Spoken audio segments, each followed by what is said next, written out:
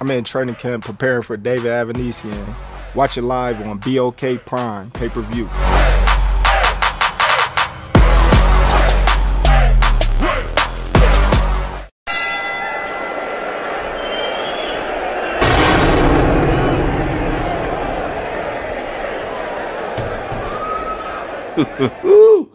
Yeah, I know y'all was waiting for this one. But let's stop and take a pause for the aerosexuals. Y'all can take a bow because y'all have went out here and made yourself look like complete idiots. For days, y'all been coming to my channel talking about what you got to say now. Terrence Bud Crawford ducking this. Terrence Bud Crawford ducking that. Now, I just want you to think of all the individuals who preach that narrative. I want you to think of all the videos in their headline when they put Terrence Bud Crawford is ducking. All Terrence Bud Crawford did at the end of the day was open his mouth and left a pie sliding down each and every one of y'all faces. And he exposed y'all for being exactly what y'all are. You guys are either not smart enough to able to follow the situation, or you're too biased, corrupt, or naive to tell the truth about the situation. Whichever one you want to pick, it doesn't matter. But this equation was very simple that the most unintelligent person could wrap their head around it. So the fact that people was acting like they couldn't understand what was going on is beside me.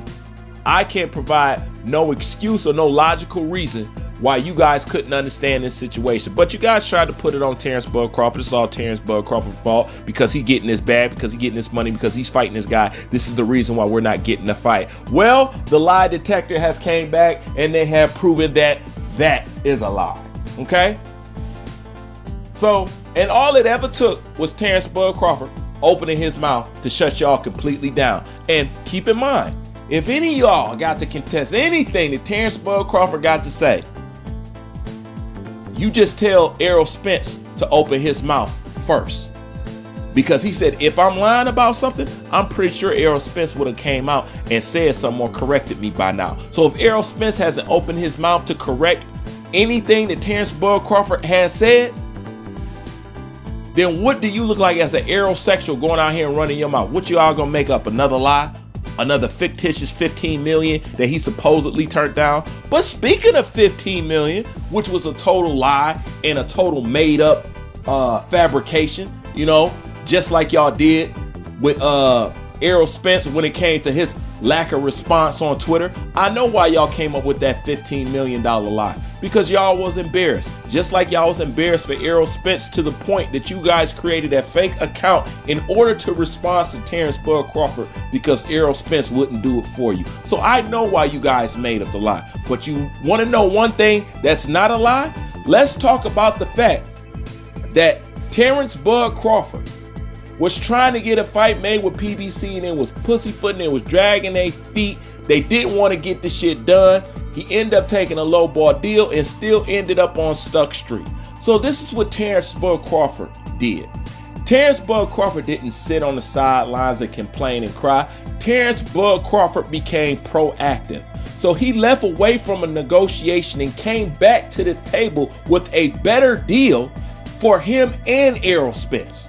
Okay? Now this is the question that you got to ask Eroll Spence. Okay? How does a man come to you and say, hey, I got 25 million guaranteed a piece for you and me? No ifs, ands, or maybes. It's guaranteed. Okay? Let's go ahead and get this money. Okay?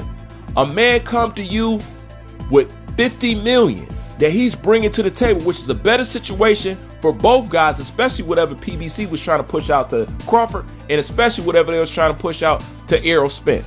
This man tells you he got $25 million for you guaranteed, and you don't even return the phone call? See, it's one thing to say, hey, man, I want to be undisputed. Hey, man, I want to be seen as the best. At the end of the day, money talks. And money is the ultimate. And we're going to find out what you really are when it comes down to money. Okay? So you maybe want undisputed. You maybe want to be considered the best. But one thing's for sure, you do want some money.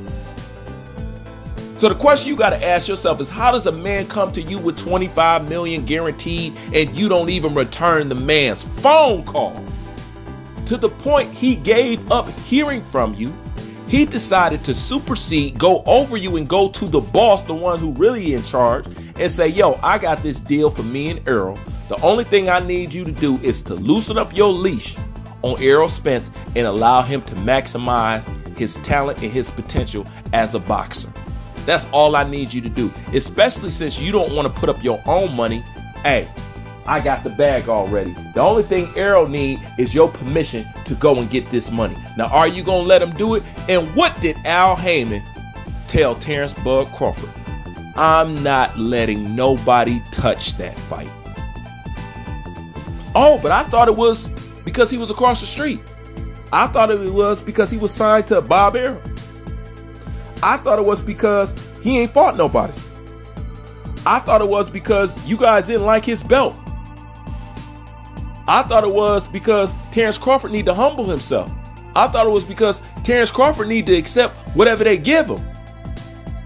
Then when he accepts whatever they give him, the fight still don't get made. But you guys is ready to point fingers. You ready to bring up lies about a $15 million that never existed. But since y'all was tripping over $15 million and that was fake, what do you gonna say about this $25 million that is actually real, that Eroll Spence couldn't even pick up the phone to return a phone call about? So, in other words, this dude just left $15 million hanging on the phone line? You just left Terrence "Bud" Crawford on hold and never got back with him? So if y'all tripping over $15 million, let me see y'all act a stone cold fool over 25 guaranteed. Let me see y'all do it. We not gonna see Eroll fans do that. Because it's never been about none of this stuff that they pretended it was about. Okay? See, I figured out this boxing game is about cheerleading with y'all. It ain't about the best fighting the best, or even trying to figure out who the best is.